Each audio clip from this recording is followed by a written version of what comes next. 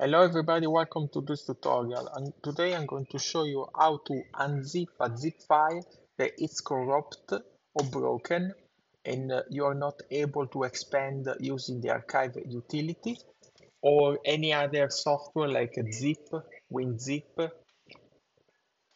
And as you can see, I get this error, unable to expand broken into download error, such one.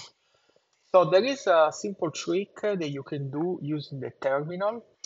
So you search terminal and you open terminal. So when you open terminal for the first time, first you need to point the terminal to this location, downloads.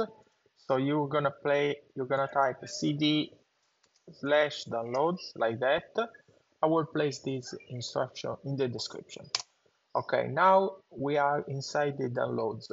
You simply use this instruction with broken zip or whatever name you have for this one.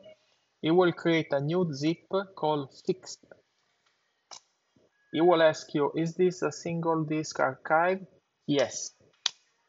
Okay, now we will unzip and create a new zip that works. Okay, now if we try to unzip this one, it will work. This one was a zip for work and I was not able to open, but now worked fine. Yeah, great solution, free. And if this inspection doesn't work, you can try this other one. By my case, the first one worked great. So if you have any question, put in my comments. Bye bye.